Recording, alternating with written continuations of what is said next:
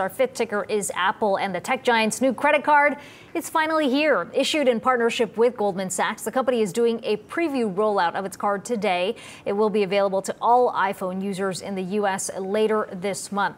Dan Howley is back with me with that story. Dan, what is Apple expecting to gain from this card?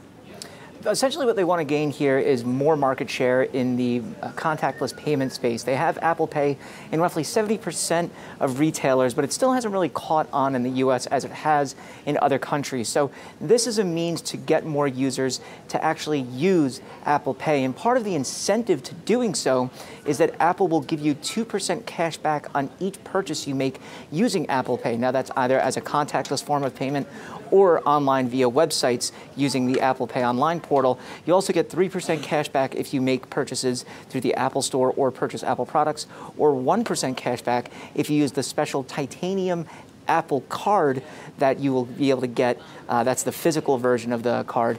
No numbers on that, very sleek design. I'm pretty sure Johnny Ive had a hand in designing it. Okay, certainly a sleek design there. Thanks for that, Dan.